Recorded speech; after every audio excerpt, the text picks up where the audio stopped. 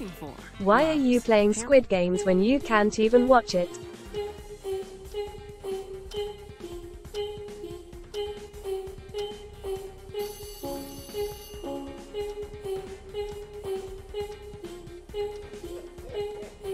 There's so much blood and it's a bit violent. Sure, I can take them, but honestly everyone else is scared. I do know the games in this. Red light, green light, the Dalgona cookie, tug of war, the glass bridge game, the marble game, and finally my least favorite party game, musical chairs. I don't disagree with musical chairs, but when there's prizes then I've got to win because losing is not an option.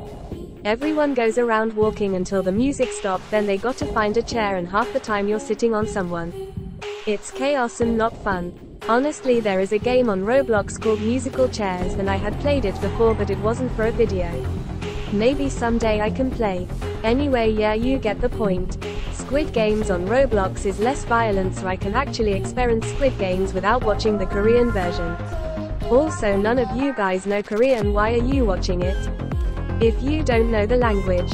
Squid Game did die, but it's a game I still play when I'm bored because I need to play some new game. The best game is the Dalgona cookie, really easy. The last time I played this was with Dragon S5 and trust me, this game was easier and the quality was amazing. This one is amazing as well. The easiest shapes are circle, square and triangle. The umbrella one is the hardest because you literally have to make a J shape then finish the top. Trust me, it's not a one-time movement and you can easily break it if you're not careful. The music itself is a bit cringe, but I still use it for trolling purposes. Squid Game is just one of those games where you are playing party games. If I ever play this IRL, we got to make this safer because hitting, punching, kicking is not allowed.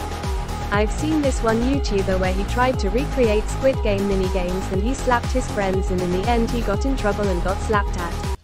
I honestly don't know who still slaps others during a game. Korean Squid Game, I'm sure it had a violence problem, but here it has no problems.